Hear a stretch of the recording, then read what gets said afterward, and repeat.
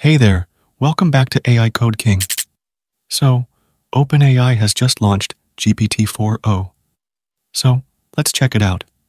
Well, GPT-4O is a significant upgrade to GPT-4, and it is the new flagship model by OpenAI. This is an omnimodel, which means it has a great range of capabilities. It has intelligence, it has advanced vision capabilities, and it also includes both a speech synthesizer and a speech transcriber. It can perform all these tasks in real time and simultaneously as well. This means it can literally do what a human can. Imagine it as an extremely capable version of the good old Google Assistant.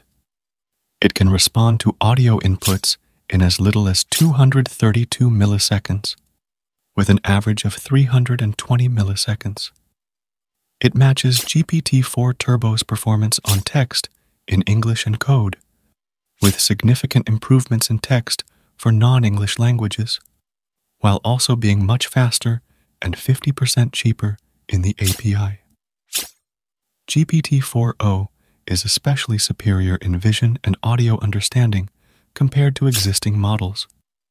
Before GPT-4o, using voice mode to talk to ChatGPT involved latencies of 2.8 seconds, which could go up to 5.4 seconds on average with GPT-4. This was achieved through a pipeline of 3 separate models. One simple model transcribed audio to text.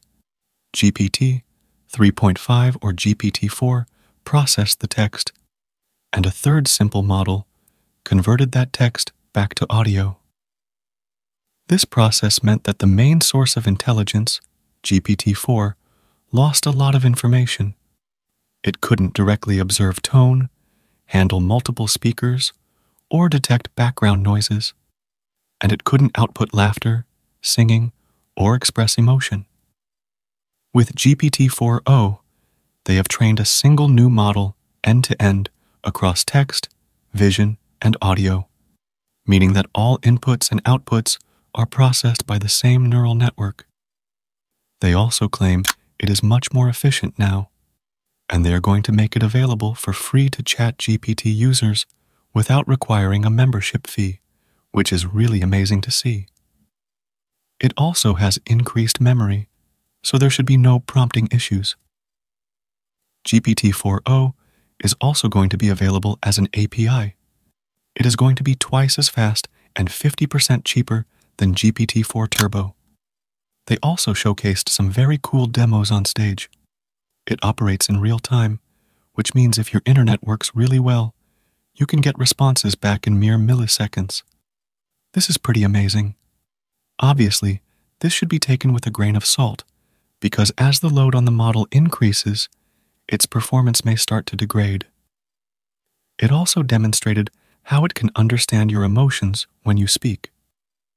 For example, if you speak angrily, it can understand that as well, which other models have not been able to do.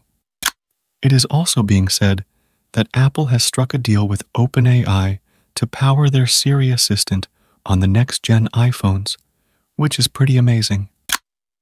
Another thing that's pretty amazing is how it can be helpful in coding.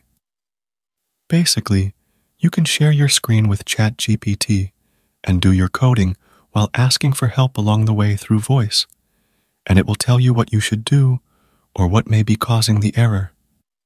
This is pretty amazing as well. They also showed how it could be beneficial for real-time translation as well. They have also shared some benchmarks about the model, and in most of the benchmarks, it beats all previous models in existence, which is pretty cool. In the MMLU benchmark, it scores 88.7. In the GPQA benchmark, it scores 53.6.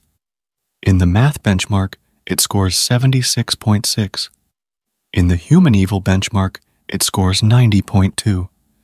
In the MGSM benchmark, it scores 90.5. And finally, in the drop benchmark, it lags a little, but still scores a respectable 83.4. Pretty cool. In the audio ASR benchmark, it also thrives by beating their own Whisper v3 model. Audio translation performance is also amazing with this. That's enough talk. Let's check it out.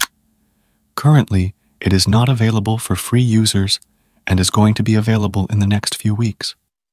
If you're a Plus user, you can go ahead and check it out now. But if you want to use it without a membership, you can check it out in the LMSI's chatbot arena. You can go over to the direct chat option and check it out there. And if that does not work due to their rate limit, you can check it out from the arena, where you'll be shown 2 random chatbots, and sometimes you'll see a response created by GPT-4O as well.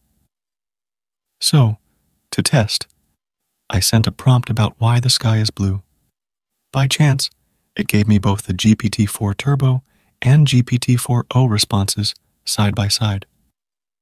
At first glance, what I can see is that GPT-4O is more verbose than GPT-4 Turbo.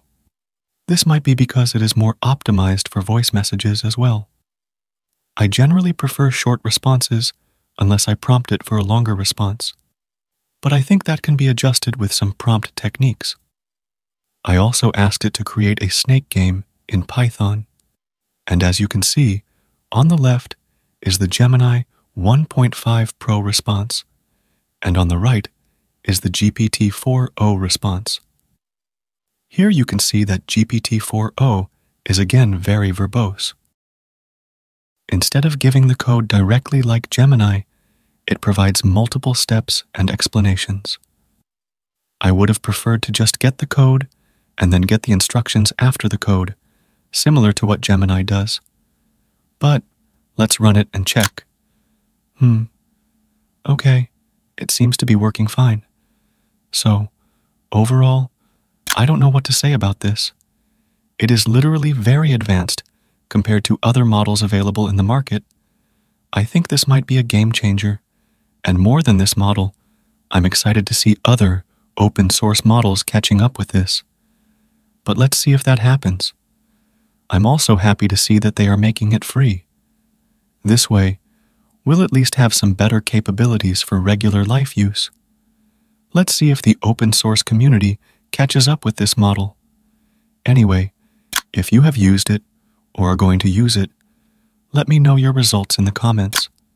Also, if you liked this video, consider donating to my channel through the Super Thanks option below this video.